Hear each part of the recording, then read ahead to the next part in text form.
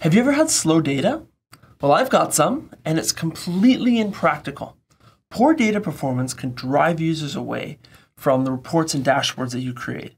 It can also cause frustration or even lead to poor user adoption when you're trying to roll out a culture of information-based decision-making. Also, poor data can make it absolutely impossible to do any ad hoc analysis or data discovery activities. Today, I'll show you the kind of staggering improvements that you'll see by moving to an in-memory data cube in Dundas BI. Let's do it. I'm Jeff, and this is Off the Charts with Jeff.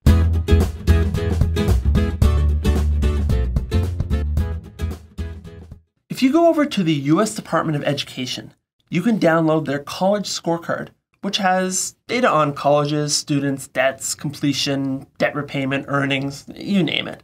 I've loaded one of their data sets, which simply came in the form of a large 55 meg CSV file.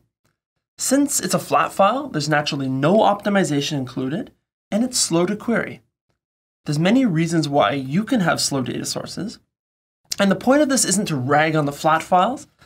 We see slow data all the time. Databases can be slow due to lack of indexing, lack of resources, simply too many values to crunch, you name it. This is a great test to show you what it's like to work with many of these scenarios. All in all, there's something in the neighborhood of 210,000 rows. Not huge, but let's see what happens. I'm going to create a simple visual where we can see all the different courses and the average level of credentials for each program. Let's start by dropping our field of study onto the dashboard. Also, I want to be very clear that Dundas BI is basically just sitting here waiting for the data to return. It's not the case of BI tool being slow. We're simply doing direct querying, and Dundas BI has no impact on the performance. And here's what we get. I'll stick a timer on the screen so that we can see how long this is going to take.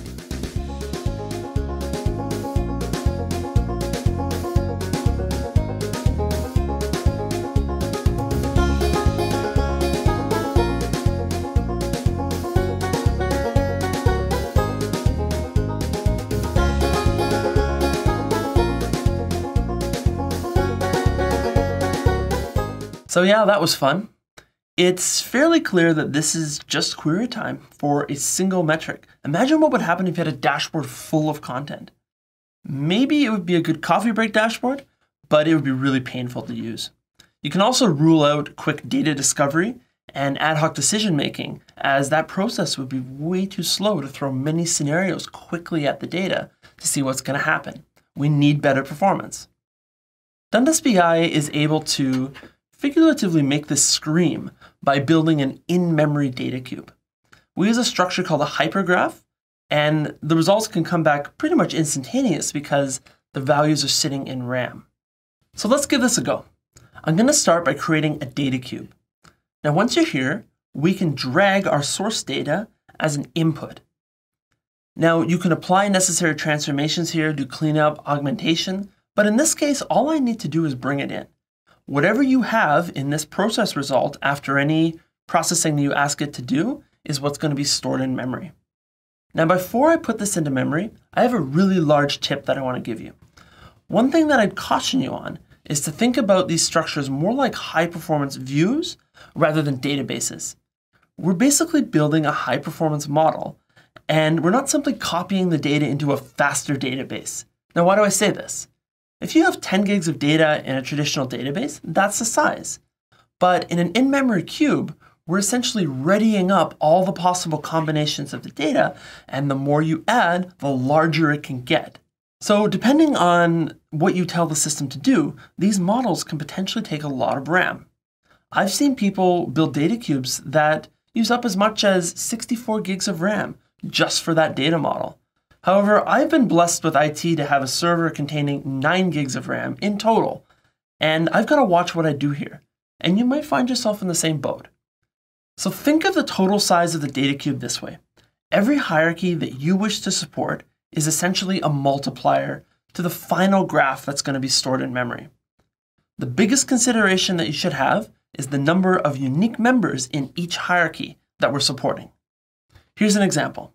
We have 5 hierarchies: country, continent, product, date, and ID. Think of each of these as a multiplier to the total size of that data cube, like I said. Starting with country, let's say we have 95 countries that we're selling to. That's 95 members here. Multiply that by the continents that we're supporting, in this case 7. Then multiply that by 2 products, not a big deal. And then 5 years worth of data stored at the date level. All of these are dates. Then we have a unique ID containing 200,000 unique members. As you can see, the ID has a significant impact on the size of our in-memory model due to the number of unique members here. If we wanted to keep our server resources down, removing this unique ID would be the way to go. In this case, I'd probably be asking myself, do my users really care about reporting on the ID? And in most cases, I'd guess not. The next hierarchy, which would have the largest impact, is the date field. And it's not nearly as impactful as the 200,000 unique IDs, but it is the next largest. There is also one cool trick that you can do to help with dates with resource requirement, and that's to trim the data. If you have 200,000 data points, each being stored at the second level, you could potentially have another 200,000 unique members, and that would have a significant impact. But what if you're only reporting at the day or month level? Well, you can actually significantly remove the impact on your RAM by trimming this data down so that it doesn't have that additional information like seconds or days. This would take the previous example, north of 200,000 members, down to maybe only 60, which is really a big deal. So in short, if you want to save out on system resources, lean towards having smaller data cubes with less hierarchies and just have more data cubes rather than trying to build one big one that has everything, because it is a multiplier effect. Again, just to be clear, I'm only talking about this because you may have server resource constraints, and you might want to be mindful of that. If you've got a server decked out with as many resources as you'd ever need, go for it. Make this as big as you want it to be. King in the castle, king in the castle. So let's go ahead and finish putting my data in memory into this data cube. All I really have to do at this point is build it. So I'm going to go to the storage type at the top and select in memory. Then I'm going to check in the data cube. Once I do this, you'll see that it asks me to start building in memory. Let's say yes. Then it will ask if we want to create a rebuilding schedule. Since I know this data isn't changing, I don't need a schedule. It's always going to be the same. But in your case, you may want to create one because your values could be changing over time, and you may need your cubes to be rebuilt with the latest values. Now, depending on the size of the data model being built, the building actually could take a long time. So if you want to see what's going on, go to the admin screen on the left-hand side, click System Health, and then Jobs.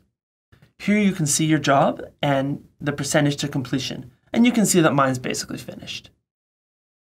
Now I'm going to run over to the dashboard, and let's test this out. You can see that when we use the data cube, the data returns almost instantly, so we're good to go. Now I hope you like this functionality. I know personally that this has bailed me out of a lot of projects that I've created that initially seem to have very poor performance, so it's really worth looking into. Now, if you want to learn a little bit more about data storage, check out a video that I did called 3 Data Storage Techniques in Dundas BI. This will talk about how you can use different storage techniques to solve different BI problems, and it's well worth your time. Thanks for watching.